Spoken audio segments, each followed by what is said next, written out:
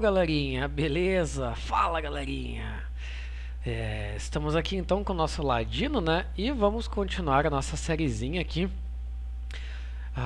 pra gente upar, né? Já colocamos aqui então na busca por masmorra e vamos descer aqui para fazer essas missões que estão logo aqui embaixo aqui da nossa guarnição aqui, né? Ó, tem que matar uns raptors, tem que matar esses bichos, tem que matar uma galera aqui, ó. Que ótima oportunidade de pegar e utilizar aí o poder da nossa armadura de herança, né? Olha só. A gente vai pegar e vai puxar toda essa palhaçadinha aqui, né?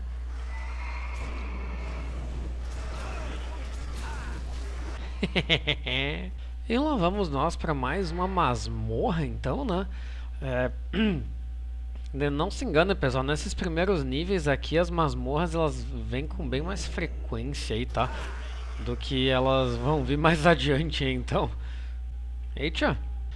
Tá aí uma ótima oportunidade de comentar. Às vezes você vai dar esse bugzinho aqui, na verdade não é nenhum bug, ó. O que acontece, pessoal?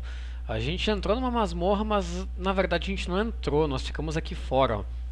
Se tu ver aqui, aparece escrito que tem um encontro em progresso. O que isso quer dizer? Isso quer dizer que o pessoal lá dentro está lutando contra um chefe ou está em combate. Então a gente não consegue entrar na masmorra no meio de uma luta. Então a gente acaba ficando fora da masmorra. Tu não vai conseguir entrar aí antes que eles terminem a luta lá dentro, tá? Então nós vamos ter que aguardar aí eles conseguirem, e aí tu vai clicar com o botão direito aqui e dar teleporte para a instância, ó. Conseguimos entrar agora. Uma outra coisinha que eu acho que eu não cheguei a explicar aí pra vocês aí, galera, é a questão aqui da barra de descanso, tá? Então continuam surgindo dúvidas, eu até já respondi alguns comentários aí na descrição aí dos vídeos. Que assim, a barra de descanso ela te dá bônus de experiência por tu matar inimigos, tá? Então o que acontece? Quando tu mata um inimigo, tu consome, digamos assim, o teu descanso, tá? Agora, quando tu completa uma missão, ou tu explora um mapa, ou coisas do gênero, isso não consome o teu descanso, isso aí te dá experiência normal. Então o que isso faz é empurrar pra frente o teu descanso. Por isso que tu vai ver que às vezes, mas uai, onde eu fico fazendo quest aqui, cara, eu tô uns 4 níveis aí em descanso ainda. É por causa disso, porque tu tá mais entregando quest, então o teu descanso aí, ele fica sendo empurrado pra frente. Agora, quando tu tá numa masmorra, por exemplo, a tua barra de descanso aí, ela vai numa masmorra. Exatamente por causa disso, porque daí tu tá efetivamente matando muito inimigo, e aí isso consome com o teu descanso, tá? Então é basicamente isso aí, pessoal, só pra deixar claro aí as diferenças aí pra vocês, tá? Tu ganha bônus por matar inimigos. Bom, galerinha, veio mais uma sequenciazinha de masmorra aí pra gente fazer, né? E vocês podem ver que olhando aqui as missões, elas estão verdes, tá? Essas aqui de cima, vamos até abandonar elas já, porque a gente não vai fazer. Mas essas aqui a gente vai ter que entregar, porque o que acontece? O próximo mapa que a gente quer fazer, ó, ele é esse cara aqui, ó. A da sequência é 1000 Needles aqui. Ele libera no nível 40. Então provavelmente tem missões mais pra baixo, que a gente não chegou lá ainda, de nível um pouco mais alto nesse mapa, tá? Então vamos entregar isso aqui. Às vezes nem sempre libera um mapa logo na sequência, assim, tá? Então a gente precisa dar uma olhadinha. Vamos ver, ó. Essas aqui ainda estariam verdes pra nós. Provavelmente tem missões aqui pra baixo, ó, que estão num nível melhor. Mas como a gente não recebeu nada pra ir pra lá ainda, a gente vai ter que dar uma conferida ao redor aqui pra poder chegar nessa missão, ou daqui a pouco, né, mais umas masmorras que a gente faz. Nós estamos no 37, né, pessoal? É mais uma masmorrazinha aí que a gente faz e tal, a gente já pega nível e já libera um próximo mapa pra gente poder sair daqui. Tá, então, dependendo da situação, tu vai ter que ficar um pouco território aí de quests verdes, tá? Porque simplesmente daqui a pouco há um mapa que possa ter quests um nível um pouquinho mais alto. Ó, se vocês olharem Férelas, que é outro que a gente tem missão, ele é 35-40 também, pessoal, tá? Então, sim, pode ser que lá tenha umas missões um pouquinho melhores, mas até a gente andar até lá, não vale a pena, tá? Então, nesse caso, a gente vai continuar aqui. Vamos fazendo essas missões enquanto não vem outra masmorra, tá? E daí, provavelmente, assim que vier, a gente já vai poder vazar mais pro sul do mapa aí e seguir o nosso rumo aí, né? Bom, já veio mais uma masmorra aqui, né? Uldaman. Masmorra nova com um monte de missões aqui pra fazer. Essa é uma que tem vários chefões. Então é bem possível que a gente pegue um bom nível aqui já, pessoal. Então vamos lá, masmorra aí na área. Vamos que vamos. O legal é que cada masmorra dessas que a gente completa, basicamente a gente pega pelo menos um nível e libera uma nova masmorra para ser feita. Ó, a gente está no 39, galera. Por isso que eu falo que não vale muito a pena, ainda mais que essa faixa de nível aqui, ela tem algumas masmorras mais demoradas para fazer. A gente acaba ganhando bastante experiência aqui com a armadura de herança, principalmente se tu tá com estado de descanso de pé. Aí, nossa senhora, uma dessas Uldaman da vida aqui, meu Deus do céu, cara, tu faz a festa. A única coisa que é meio ruim é que quem é novato nessas masmorras tem um pouco de dificuldade de se deslocar, assim. Então, às vezes, tu pegar um tanque meio manco, vai demorar um pouquinho mais do que tu deveria. Mas, enfim, né? São impercalços aí, mas certamente é muito melhor do que ficar zanzando pra cima e pra baixo por mapas, né? Que tu poderia evitar de ir. Então, lembre-se que sempre o nosso foco principal é evitar de dar voltas desnecessárias. É por isso que a gente escolheu esse caminho por aqui, ó, pessoal. Porque daí agora, daqui a pouco, a mais um nível, a gente já pode descer pra cá. 40-45, 45-50, 50-55, e a gente faz a nossa volta ali por baixo até poder ir pra Terra Além, pra Outlands, né?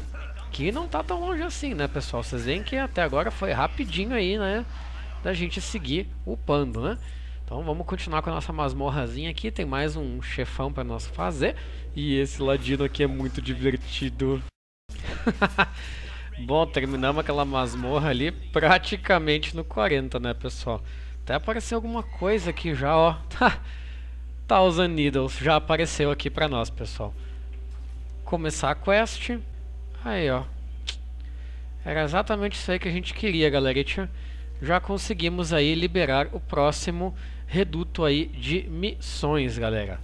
Eu vou ir andando até esse próximo ponto no mapa aí, que é aqui. Até porque eu vou ter que fazer isso de qualquer maneira. Ele falou que a fronteira está em Dust Hollow Marsh. Então a gente vai ter que entrar aqui e daí descer. Então nós temos uma caminhadinha aí na nossa frente para fazer.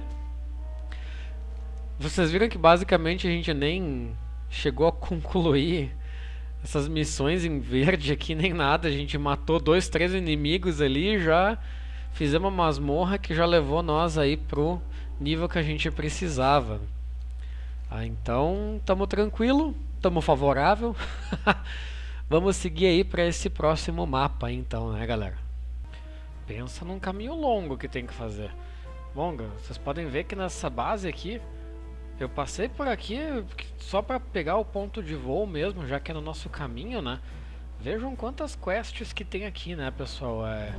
A gente não vai pegar elas porque o nosso destino já é o próximo mapa, né? Então a gente vai tá indo para Dust Hollow Marsh aqui, né, para esse acesso. A gente vai em linha reta, vamos fazer mais uma masmorra aí que apareceu. E vamos rumo aí a esse próximo mapa, então vamos deixar essas quests aí onde elas estão. Meu Deus, como é longe esse negócio aqui. Assim, galerinha, acho que não cheguei a comentar com vocês ainda, né? Mas vão aparecer muitos convites para se juntar a guildas, tá? Normalmente o pessoal faz um textinho padrão aí, né? E vão ficar aparecendo esses convites aí. é uma chance já de tu já se juntar, né, aí a um grupo de pessoas. Se tu quiser que isso pare, tu aperta o teu ESC, tu vem aqui em interface, ó, no controles aqui geral, tem aqui, ó, bloquear convites de guildas, ó. Aí tu seleciona essa opção ali, que os convites vão parar de vir, tá? Trocando de mapa aí, passando por mais missões aí, né, pessoal? Mas vamos continuar rumo à nossa jornada aí lá pra baixo, que é pra onde a gente precisa aí no momento, né? Esse mapa aqui, se vocês olharem, já é 35-40 e nós já estamos no 42 aí, né? Chegando aqui na basezinha, então, né, galera? Vocês veem que a gente tem bastante outras missões aqui pra fazer já, né? Mas vamos se focar... Ó, vamos se focar nessa missão aqui nossa que tá mandando a gente pra... pro próximo mapa aí, né? Que legal o grifo ser ali fora, né? Que já tá mandando nós pro próximo mapa. Já é aqui, por sinal. Mestre de voo, ó, aqui. Quero ir para tal lugar. Ó, vejam que é uma daquelas missões que parte da missão é fazer isso desse jeito aqui que ele falou. Já vai levar nós aqui então pro... direto aí pra missão que a gente precisa fazer, né? Olha lá, hein? Pelo menos o resto do caminho a gente chega voando no automático. Agora, sério, daqui pra cá, putz, podia ter pelo menos, sei lá, ido pra um lado mais perto ali, né? Putz, velho. Bom, estamos no nível das quests ainda, pelo menos, esse é o que importa. Olha aí o barquinho, cara. Olha o Taurem com chapéu de pirata. Nossa, pra onde é que a gente vai agora? Tipo, a gente veio até aqui só por ir, pelo jeito, né? Isso é uma coisa que a Blizzard podia, né? Galerinha, pra quem não conhece esse mapa aqui antes da Cataclisma, isso aqui não era num dado não, tá? Era tipo um canyon gigante e as missões aqui eram um pé no saco. A maioria das pessoas nem vinha pra cá, tá? Agora, vamos ver, na verdade eu nunca fiz missão aqui nesse mapa depois do Cataclismo, né? Vamos ver como é que tá. Rema, rema, rema o barquinho. Nó. Sério, a gente subiu até lá por nada mesmo, né? Nossa. Pô, não. Tipo, pá. Podia já mandar nós ali direto, né? Sem... Bom, não vamos reclamar que podia ser pior, né? Nós podia ter que ir nadando. Outra coisa aí, galera, a gente sempre tá deixando aqui nas masmorras aleatórias, né? Mas se tu quiser saber quais masmorras que vão vir, ó, tu clica aqui em específicas, ó, ele vai te mostrar. Ó, por exemplo aqui, Maraldon é uma que provavelmente não cai mais pra nós, ó, porque ela tá verde já. Agora tem aqui na faixa do amarelo, ó, desde o Daman até Hazorfendown. Já tem Stratholme aqui que tá laranjinha e tal. Então todas essas aqui tem chance de vir. Por isso que quando a gente põe aqui no aleatório, né, além de nós ganhar um ouro a mais, uma experiência a mais, ainda vem uma bagzinha de itens, né? Por isso também que o aleatório vale tanto a pena. Nossa, que confusão essa basezinha aqui, hein? Finalmente achamos aqui um lugar de que é uma estalagem para nos deixar a pedra. Agora tem uma missão aqui. Nossa, o bom, pessoal, é que já pegamos uma missão aqui para ir para Tanares, ó. Isso já é muito bom, porque esse já é o próximo mapa. E a gente já tá no 43 mesmo, né? Então, muito provavelmente a gente vai estar indo para Tanares aí logo logo. Vamos ver qual que é essa próxima missão que a gente tem. Uma coisa que eu acho que eu não comentei com vocês, pessoal, que muitos vão reparar, se tu começar uma masmorra, tá, nova, e tu logo em seguida tu já sair dela, tu fica com um debuff aqui chamado desertor, né? Tu não consegue entrar na busca por novas masmorras por 30 minutos. Então isso na verdade é para penalizar uma pessoa que recém entrou numa masmorra e já está saindo deixando o grupo na mão, né? É uma forma aí da Blizzard de te punir por fazer isso aí, ser fanfarrão. O que acontece, pessoal? Se tu fizer pelo menos o primeiro chefe da masmorra, isso aí não acontece, tá? Então daqui a pouco, se tu começou uma masmorra e tu já... deu um negócio que eu vou precisar sair. Tenta fazer até o primeiro chefe, que daí tu não leva a penalização, o debuff aqui, né? E aí vocês conseguem, qualquer coisa, já voltar logo a entrar na busca por novas masmorras aí, né, pessoal? Pra não perder tempo. Bom, pessoal, o que falar? Missões na água. Se possível, é bom elas serem evitadas, sabe? Porque, a não ser que tu seja tipo um druida que anda rápido, respira embaixo d'água, papapá, né? Tende a ser um tanto quanto uma perda de tempo tu fazer missão embaixo d'água, sabe? Então, eu sinceramente não recomendo vocês perderem tempo com esse tipo de coisa, mas daqui a pouco, se tu quiser, sei lá, achar divertido, achar interessante, algumas elas dão um bônus até pra ti aqui embaixo, né? Elas te deixam mais rápido ou te deixam poder respirar aqui embaixo, papapá. Mas normalmente são missões que demoram mais do que o normal pra te dar uma recompensa às vezes não tão boa, tá? Então, sugestão é ficar longe de quests na água, tanto embaixo quanto em cima, quanto pros lados. Bom, galerinha, Tanares, aí está. Start Quest Accept. Vamos dar uma olhadinha aqui. As missões daqui, especificamente, ó, elas até tão amarelinhas ainda. Então, se não for mais muita coisa para fazer, a gente vai terminar aqui. Estamos no 44. Vamos acabar aqui e nós já vamos nos encaminhar para Tanares. Bom, a gente ganhou um negocinho aqui para invocar um barco para nós. E tem muita missão aqui ao redor agora, pessoal. Se a gente olhar, elas estão tudo amarelinha ainda, essas aqui do mapa que a gente tá, né? Então, a gente vai ficar por aqui mais um tempinho, ou bem provavelmente até nós fazer a próxima masmorra, né? Que daí a gente já provavelmente vai estar no nível aí para ir para Tanares.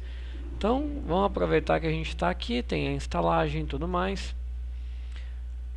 Vamos dar um break por enquanto, pessoal. Comentários aí embaixo, por favor, do que vocês estão achando da série e tudo mais, o que mais vocês querem ver. Se inscreve no canal se ainda não está inscrito. Deixa o teu gostei, isso ajuda a gente demais a crescer com o canal. E até a próxima, galera. Valeu, um abraço.